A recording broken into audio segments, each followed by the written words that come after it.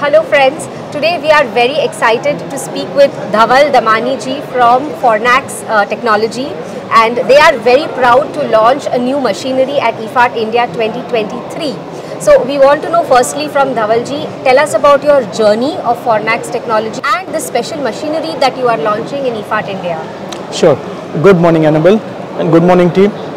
So it's a pleasure to be in IFAT 2023 and we are delighted to be here. Regarding Fornnax and the equipment, Fornnax as such is a company which manufactures equipment for the recycling industry.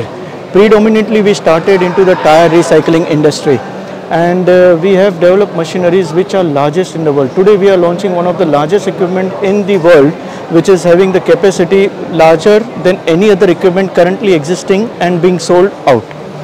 So as we say, Fornnax as such is a young company. It's 13-year-old company, and we have achieved milestones wherein we can proudly say we are one of the largest in India, and we are known for our big size machineries and high output machineries, robust machineries which is having a lifespan of 25 years.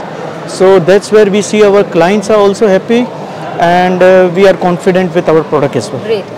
You have your key strength is in tire recycling, rubber recycling. So if you can just tell me in short, what is the main challenge regarding tire recycling, and will the EPR, Extended Producer Responsibility Policy by Government of India, have a positive impact on your business? Yes, to answer with the EPR, yes, it will have a positive output on the company, because we are established up to level where the people in the industry, the market players, the recyclers, the manufacturers are aware of Fornnax. B, the machinery as such is designed in such a way it will give a consistent and a quality output which is required by the recyclers to have the pollution being controlled, to have the quality of the output, as well as for the manufacturers to have their raw material. And in terms of equipment, I don't see any challenges within India as of now. I don't want to boast about the company, but that's the fact. We are here and we are currently competing with all the European companies, and as such we see in tire recycling industry, European imports have been reduced. I can